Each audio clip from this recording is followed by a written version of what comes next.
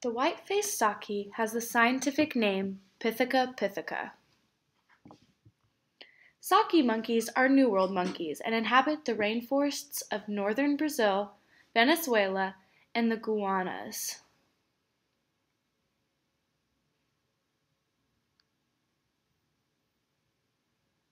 Saki monkeys are wholly arboreal, spending most of their lives in the canopy and understory of tropical rainforests. They rarely come down to the ground. Their tails are non-prehensile, meaning that they cannot utilize it to grab hold of limbs. In this case, some are even non-existent or have been cut off by the aquarium.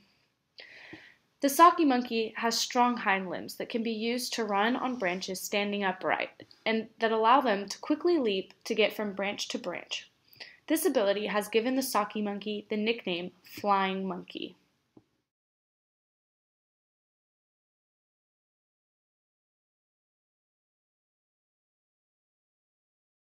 Here, you can see the unusual way that Saki monkeys grip onto branches. Instead of using their index and thumb like we do, Sakis grasp branches in between their index and middle finger, so as to have 3 fingers on one side and a finger and a thumb on the other. You can also see the Saki monkey utilizing their arboreal adaptations to leap great distances from branch to branch.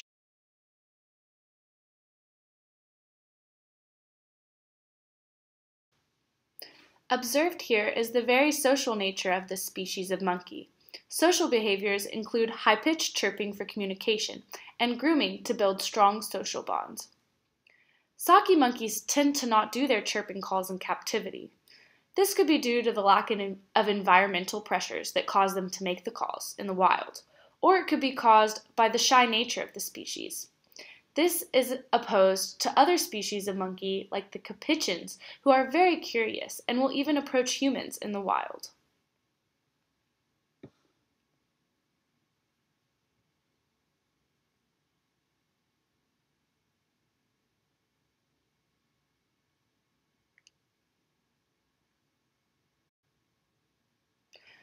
Observe again as the Saki monkey uses its muscular hind limbs to leap far distances to reach other branches or trees.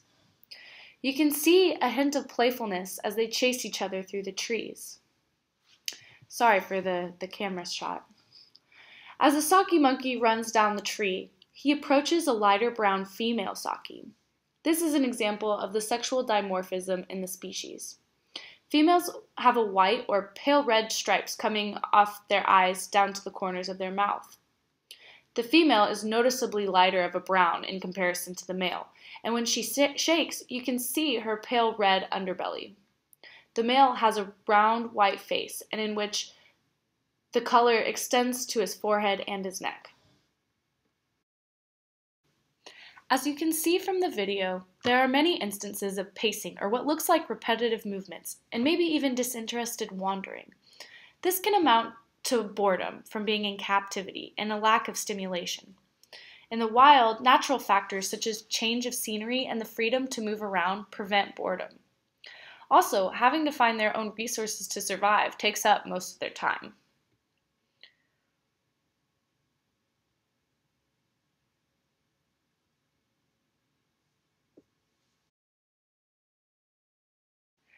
In the uppermost region of the tree, 2 male Sakis can be seen fighting over a piece of fruit. This is because Saki monkeys are frugivores. 90% of their diet consists of fruit alone. They tend to focus on unripe fruits and further supplement their diet with leaves, flowers, and insects. Watch as the 2 bicker over the piece of fruit. You might ask, why not just grab another piece of fruit? Well, Saki monkeys are also very territorial. Small signs of aggression can be observed when watching them feud over the fruit piece, such as body shaking and arched backs to make themselves look larger. In the wild, Saki monkeys defend their territory from other males or family groups. Just to the left of the Saki monkeys is a red-handed tamarin. You can see him using his prehensile tail for balance as he climbs down the branch. This is opposed to the Saki, whose tail just hangs from where he is sitting. We can see a small break in the boredom and their innately playful behavior as they quickly chase each other through the trees. So we notice how one Saki is missing a tail. This does not seem to affect his balance as he climbs through the trees.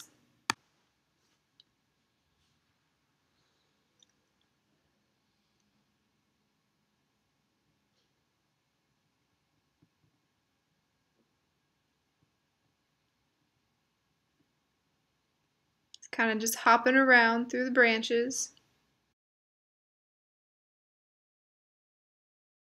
In the wild, body shaking, as seen here, is used as a sign of aggression. Here the Saki is simply grooming himself.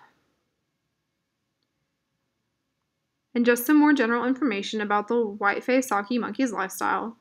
Their average lifespan in the wild is about 15 years. Their average lifespan in captivity has been reported to be up to 30 years. With new knowledge on how captive animals live and are treated, we are unsure if this is actually correct. Adult white-faced Sakis weigh about 4 to 5 pounds when fully grown. Their head and body length is approximately 12 to 16 inches and matches the length of the tail. Saki monkeys mate for life and live in monogamous pairs or family groups of 4 to 6 individuals with 1 to 2 mating pairs. Juveniles are independent at a young age, living with the mother until the next infant is born. Before the infant has the muscle control to move by itself, the mother carries the infant for 3 months and is its primary caregiver. White-faced Sakis have 1 youth per year and have a breeding season that lasts throughout the year. As we mentioned before, the white-faced Saki has extremely strong back legs that they are able to jump bipedally from branch to branch. When the white-faced Saki takes off from a tree branch, it can do so in a vertical clinging position. When resting, the species must often cling vertically to a tree trunk. The white-faced Saki is prey to small cat species, tree-dwelling snakes, and birds of prey, which is a little surprising given the Saki's size. Sakis in the wild are threatened by habitat destruction, the bushmeat trade for their meat and tails, which could also explain why some Sakis in captivity are missing their tails. They are also threatened by people collecting them for the pet trade. Even with all of these threats, the white-faced Saki is listed as least concern on the IUCN list. As we saw earlier in the video, the white-faced Saki occupies the same ecological niche as the red-handed tamarin and are competing for the same resources. However, a very interesting fact is that they are using different behavioral strategies to do so. The red-handed tamarin also communicates through vocalizations, but when they feel threatened, instead of using a physical display of aggression, they use scent markers as threat displays. Also, we mentioned that the female white-faced Saki is the primary caregiver to the young. In the tamarin's case, the father is the parent that carries the young the majority of the time, the mother only carrying her young when it is necessary to nurse them.